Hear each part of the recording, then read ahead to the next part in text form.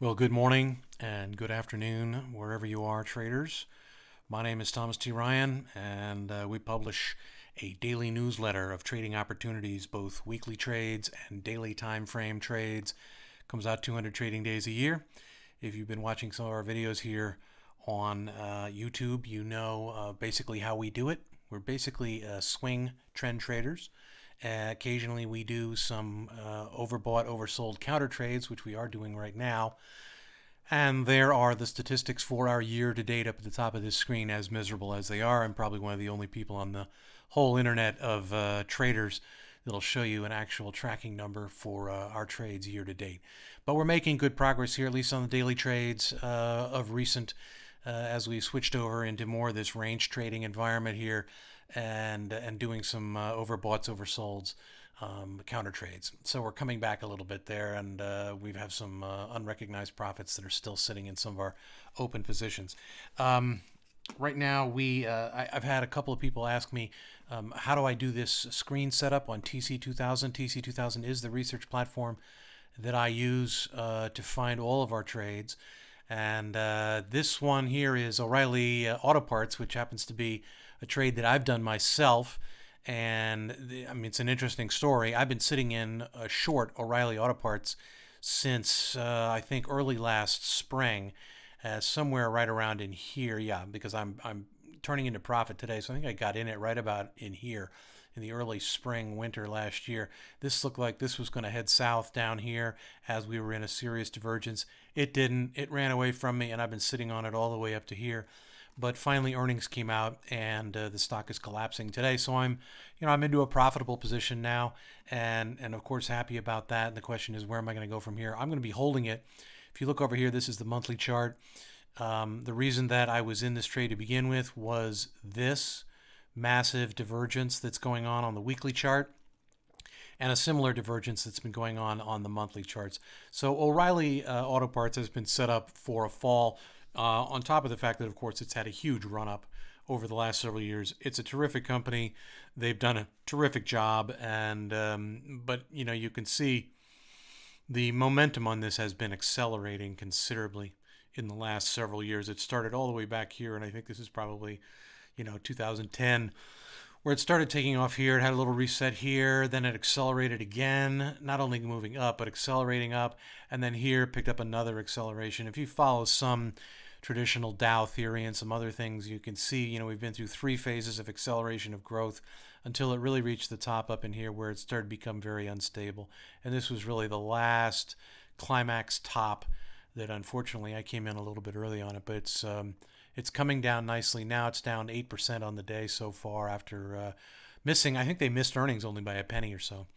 Anyway, we're going to get into, and I'm, as an example of, I'm going to stay in this down to about here, probably 230.78. We'll get this down into a little bit more. The stochastics here will get down a little bit more oversold. 230.78 is probably some kind of pivot right about here. It may pull all the way back down here to this 260, which is another potential pivot that I think I just marked from this point. Yeah, I'm just marking that right here as an intersection potentially of this little jog and the moving average, the 50-month moving average. We'll see if it gets that far. This is an awfully big move. Typically, you see a move like that, you're going to get a little more of a trail, and probably the trail is going to take us down to about 230, I think. So I'm in it now and profitable and happy about that after taking, sitting on a lot of losses, which is painful. But I never took any of the losses. I just sat in the position, and who knows? We may even get this thing down, down into here. If some of these moving averages cross below the 200-day, that could be more problems for these guys. Anyway, I had a couple of folks ask me, how do I set up this screen in TC2000? And I'm going to show you how I do that. We're going to go to a completely new layout, which is this button right down here. Click on that. It's going to give you an option for a new layout. In my case, I'm going to pick this layout right here. Probably most closely resembles. These are all permanent window dividers on the screen. So I'm going to go ahead and select that layout. Now my screen is actually spanned across 2 monitors. So I'm going to go ahead and see if I can collapse that for you a little bit here. Yeah, there we go. All right, so I'm going to collapse this over into one screen. So now it looks more like the layout that we just picked, right? All right, so I'm going to go ahead and start with a watch list in this top screen, which is what is on my screen is actually what I call a markets watch list. So I'm going to go ahead and do that right there. This one here is actually news. Let's take the corporate calendar of upcoming events. We'll put that in there. And let's move this over here. I'm going to get rid of this window here. I think I may have kept this window for other things, but you can always add it back in again. So I'm going to get rid of that window right there. And then we're going to move this up here so it starts to look more like the screen that you're used to seeing. I actually use this window for different things in some cases, and we'll go ahead and adjust this in a minute. But I also use this to take a quick look at some fundamentals on some stocks. Typically, we are technical traders, but every once in a while I want to check the fundamentals on a couple of stocks, and I'll show you how we do that in a minute as well. But on the lower screen here, let's go ahead and select a chart, blank chart. There's our blank chart.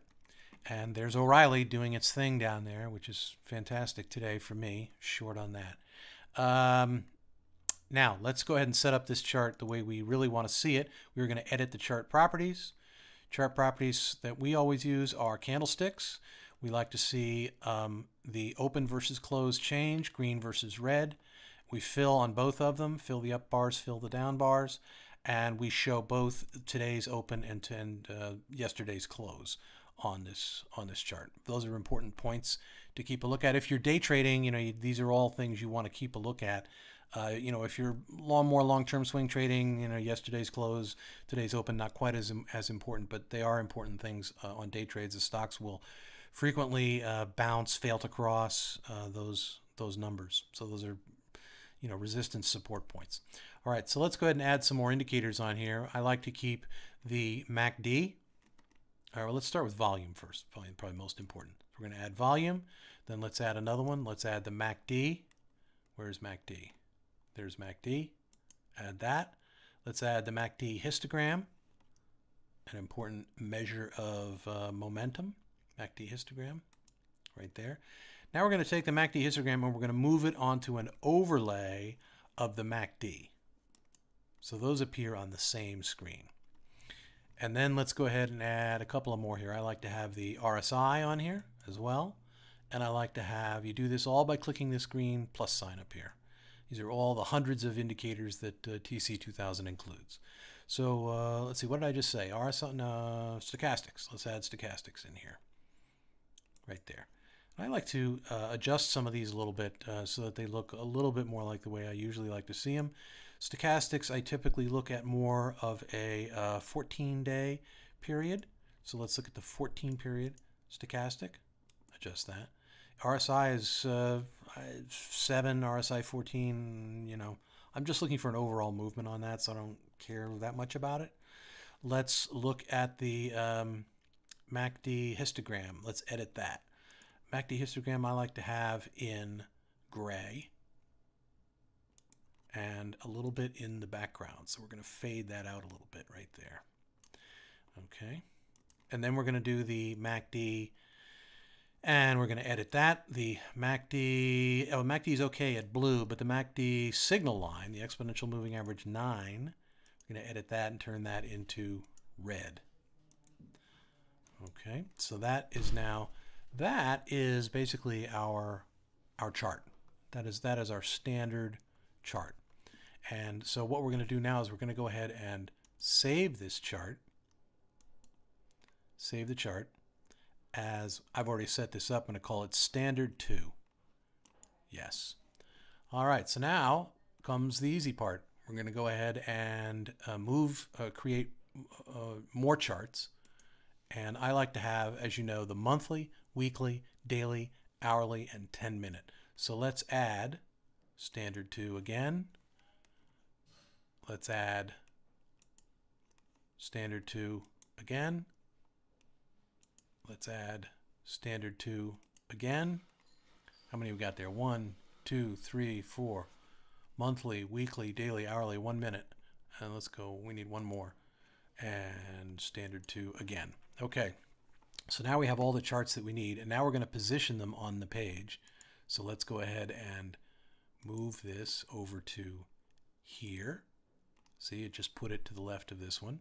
Let's go ahead and move this one to here. Let's go ahead and move this one to here, and we'll go ahead and move this one to here. So there we have all of our basic charts that we need on the screen. I'm going to move this up a little bit up here like that. And we're going to now set the time periods. So this one is going to be our monthly. This one is going to be our weekly. This one is going to be in the center of the page, daily. This one's going to be hourly. And this one is going to be 10-minute. There's the setup. Now, the other thing you want to do is you want to set the view properly, the way you look at these things. So the dominant thing I want to look at, of course, on every one of these is the actual chart itself. So I shrink these guys down. I don't need to see them as large as I need to see the chart. So move that a little bit, move this a lot, move this a lot. And also, to some degree, you know, these are ranked in relative importance. Volume, of course, is really number one. And then I can stretch that out a little bit more, so I get a little bit more of a view. So that is, and then I'm going to go ahead and do that with all of these. I'm going to move this down a little bit, more or less kind of align these guys. Move this down here, this down here.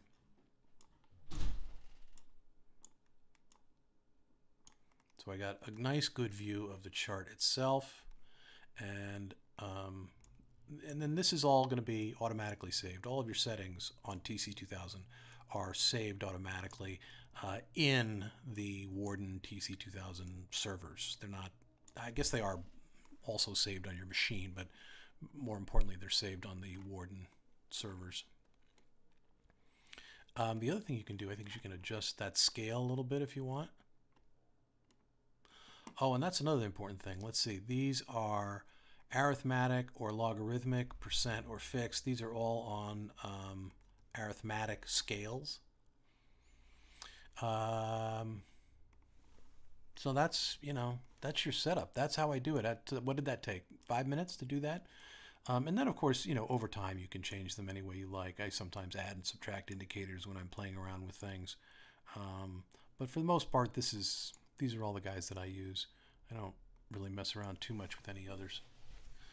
Oh, I'm loving that O'Reilly Auto Parts, just absolutely tanking down there. And you can see on O'Reilly, I've also included these markers on here. These are my targets down here, which represent, you know, potential pivots that are in here. So I'm betting we're going to see O'Reilly go down to about 230.78. That would be probably my out, or I'll take at least 3/4 of the position and close it out, like we do in the letter. But this is an awfully big bar today, down almost 9% in one day. That's a hell of a run.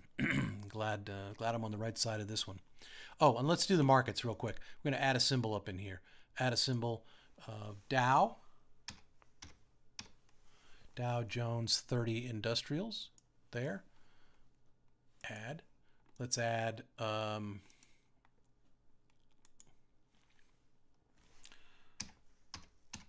Composite Index. Add. Let's add SPX.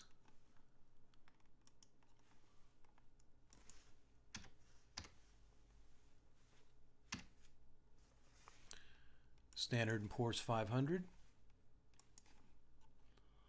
Let's add the Qs. Sometimes a good thing to keep a look at what's going on in the you know, a major index of the techs. And then we'll change some of these headers in here so that we have really what we're, you know, what we're looking for really is, I don't need this thing. I need price.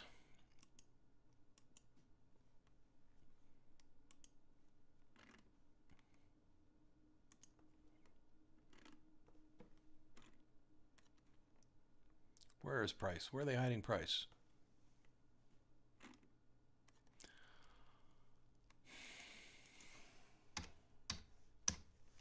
Price. So there's price. And let's edit the columns. We'll go over here to edit columns.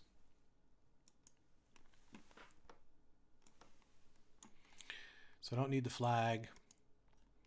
I don't need the track price. I don't need track shares. I don't need track percentage. I don't need track gain loss. I don't need date. Don't need any of these things. Stochastics. I keep the volume buzz on there. That's a handy indicator. It gives you a little sense of how active the market is, whether the market is, slowing down. Almost always, you'll see in the morning, the and let's do this. Symbol goes up above here. And in the morning, you're going to see a heavy volume buzz, lots of activity, and then by about 12 o'clock, you see the whole thing kind of fade out. As you may know on my screen, I've got a ton more fields that I've added over in here, a lot of fundamental fields that have almost nothing to do with the indexes. This is the main thing that I want to see. Let's add change. How about that? Where's change? Percent change since open.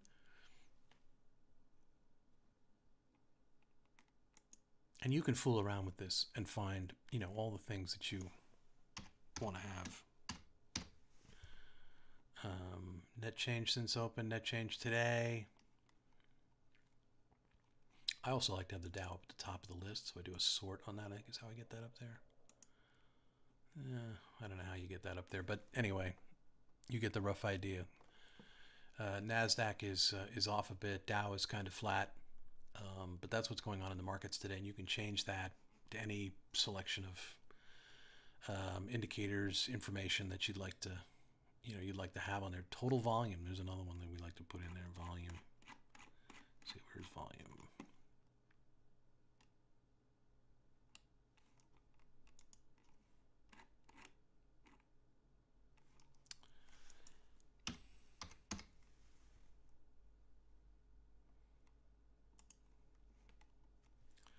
So there you go. So that's the screen. That's how I set it up. And of course, you can add anything you want in there anytime you want.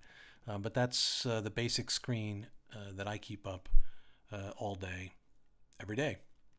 Thanks for watching.